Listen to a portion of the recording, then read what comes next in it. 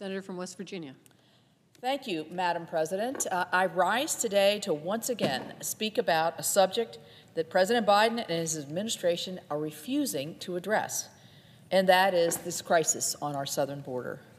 I've been extremely outspoken about this topic, and many of us have, especially when it comes to the need for deterrence along our southern border, the alarming drug epidemic that continues to harm my state and the rest of the entire country, and the desperate need to make changes to our immigration policy and the laws that define our homeland security.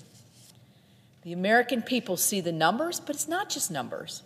They see the actual human effects within their own cities and states of this rampant illegal immigration. It can no longer be ignored. In just the past year, there have been more than 2.4 million illegal encounters on our southern border. We've all seen them on our television sets. And that is more than a 180% increase since fiscal year 2019. 169 encounters with individuals on our country's terror watch list, 6 times the amount of the past year. And fentanyl seizures along the U.S.-Mexico border have hit record highs. I see my fellow senator from Kansas. He spent a lot of time on this fentanyl issue because it's so devastating to our states. More than 26,000 pounds of illicit fentanyl were seized along the country's southern border this past year. And this is just the data we know. It's hard to fathom that there were 600,000 gotaways. Those are people that were not even disrupted in their journey.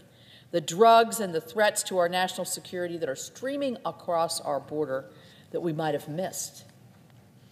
This is truly and simply an unmitigated crisis. There is no doubt that this is leading to, and sometimes already has created, an unsustainable situation across this country. But don't just take my word for it.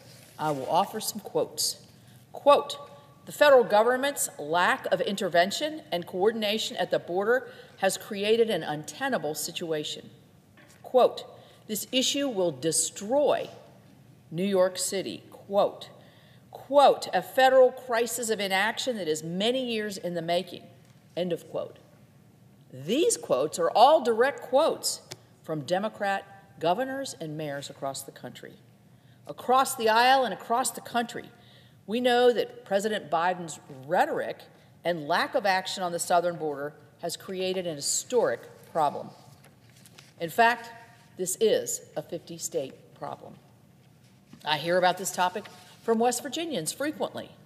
Constituents have expressed border security concerns to me, things like the catastrophic, flawed, and failed Biden-Harris approach to immigration and the loss of control of our southern border, the vulnerable state that our communities are left in by the flow of human trafficking and illicit drugs currently coming across our border, and the need to bolster our national security and the increase in crossings from the terror watch list.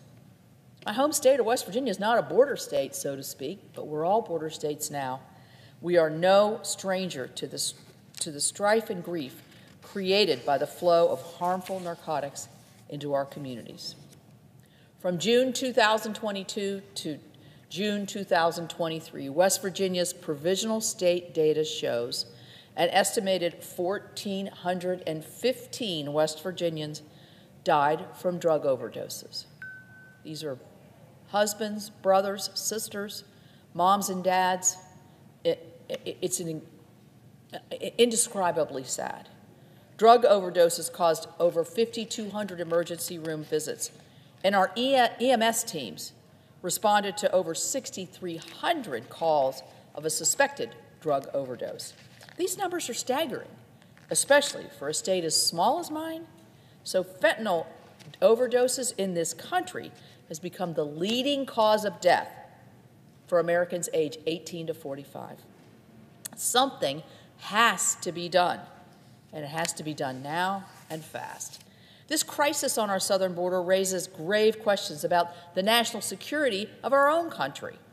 In addition to the 279 individuals on the terror watch list that have been encountered at the southern border since President Biden took office, U.S. Customs and Border Protection has arrested over 35,000 migrants with criminal convictions in just this past year.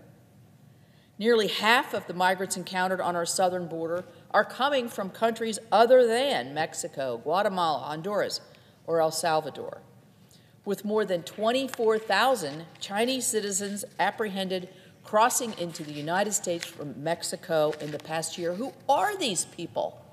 We don't know. And yet, many of them are living in all of our states.